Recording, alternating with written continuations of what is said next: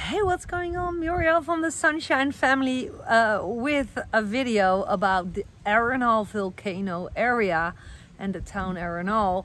I'm actually sitting right in front of the volcano of Arenal, but obviously it's invisible. It's in the clouds. The day that we arrived here, it looked like this. So, and this is just the case with volcanoes. You know, the clouds could get around it, and the volcano can look differently every single day. Sometimes you don't even see it. What will I be sharing in this video? Well, my best tips about what to do in Arenal, and the stuff that I like best and the stuff that I don't like. So yeah, keep watching my video. I'm here on my channel as usual, if you know me a little bit, about sharing everything I've learned myself. I am a Costa Rica expat. I live for for 5 years now. Yay! Celebration in Costa Rica. I'm very, very happy. I moved here with my family, 2 kids, 2018. And this channel has been the creation thanks to all the people who started to ask me questions about my move to Costa Rica. So I'm a happy Costa Rica expat sharing basically her experiences. So I'm not Costa Rica expat guru. I don't know everything. I'm not an expert. I'm just an experienced Costa Rica expat based on my years here. I don't know everything, but I do know what I've learned so far. So if you have not subscribed to the channel yet, you can hit that little icon on the screen, tap the bell to get notified when I go live, when I create a new video, and hopefully you will learn something new. So, okay, about Arenal. Funny enough, my husband visited the town Arenal with his best friend about 4.5 years ago. We just moved to Costa Rica. We were very busy in establishing our lives. We didn't drove around a lot. You know, we planted our flag when we started to live here in the area Montezuma, Santa Teresa. But Dirk's best friend came over and they started to explore Costa Rica a little bit by car. And he remembered Arenal as a very touristic town. And I think that he hiked here. He said, well, it was beautiful. We did a hike and that was it. Now, I am here with one of my dearest friends that I met here in Costa Rica, also Costa Rica expat. And she has been visiting Arenal, and she's living here for 14 years since her children were mega young. And she visited all the hot spring areas and the spas here. Especially for that, she said, oh, haven't you visited the hot springs in Arenal? Come with us. Let's go on a mini vacation. So I'm here on a mini vacation with my friend Maggie and her daughter Rosie. And I'm here with my son Nick. And of course, I feel super grateful I can plan this trip because I work fully online. A big chunk of my business is automated. That means I have created, well, what I do. I'm not gonna touch on that, but you can access what I do and how you can build a business yourself. So you can hopefully come to Costa Rica to live here or to travel here and start earning some profits. Click the link below my video to learn how an online business like mine is set up and discover if it's something for you or not. I leave that up to you. The first link below every of my video leads to a mini course, okay? There's also a word of information down there, some book tips and other stuff. But okay, my experience now is wow, because one, I'm here with someone who knows the area really well. And today, so I still have my badge on, we are still in the day pass thing. Basically, we went to Baldi, and Baldi is a hot spring spa resort, and it's beautiful. It has like 8 or 9 warm baths, and the warmth of the water, it's like healing water. It's, you know, the volcano, which is right now invisible, it's in the clouds, is responsible for the warm water springs here. And it's very nice to sit in all that warm water and to shower after cold and just have the experience of relax and sitting and enjoying healing water. And there's many of these parks here. So yeah, this is definitely a worth visit if you ask me. And I definitely recommend Baldi hot spring resort. You can buy a day pass You can also stay there, book a room, and just find out what you like. And if you like it the way that I do, well, we do. And that's so cool about Baldi. You can go in and you can book a lunch and or a dinner, and it's very good. The food is amazingly well. So it is definitely a recommendation. That's why I'm making this video. So check it out, it's worth it. And also you can take a break like we are doing. We were there around 10, between 10 and 11, and it stays open until 10 at night.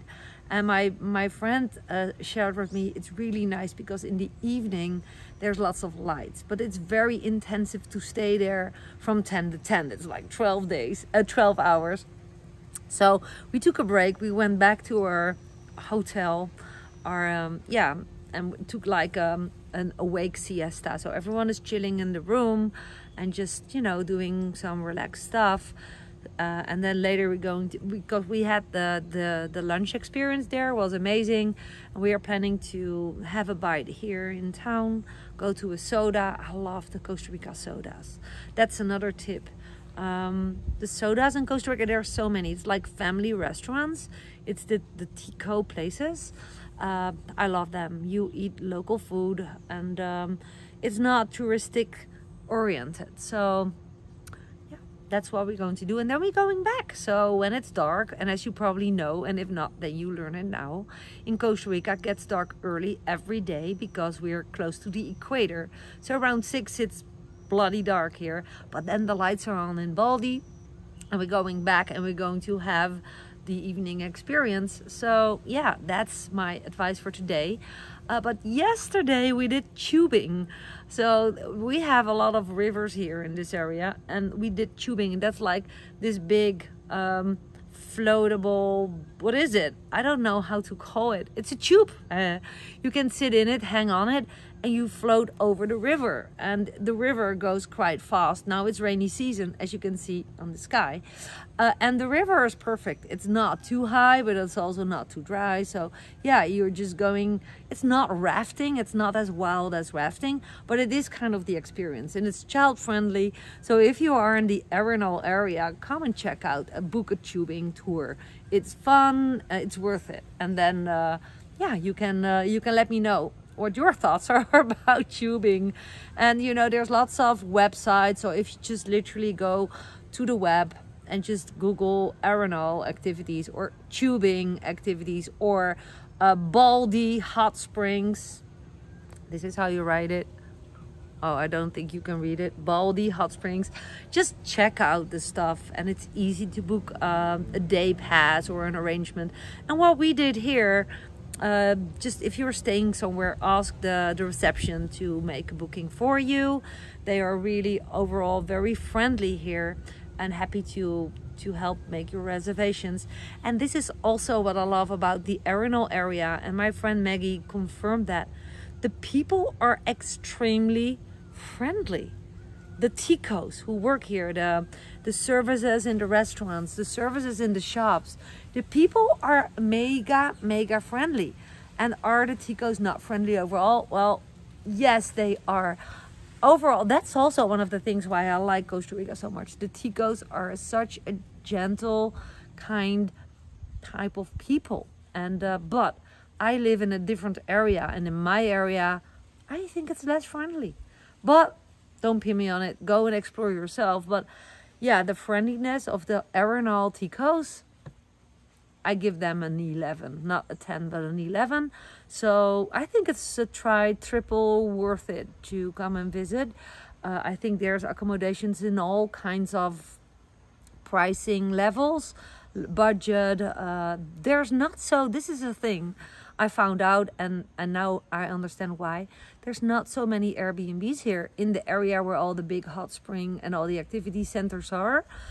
Because all the big hotels like the one that I'm staying in bought up everything, and the Airbnbs are more further from the town, okay, from La Fortuna and from Arenal. So they're more, yeah, further away. So that's the price that you pay finding perhaps a more budget more space, more cheaper Airbnb, but then you have to drive to all these places. And of course, gasoline also is a cost, is an expense. So, you know, I would recommend you just to book in a place like this. You're very close to everything.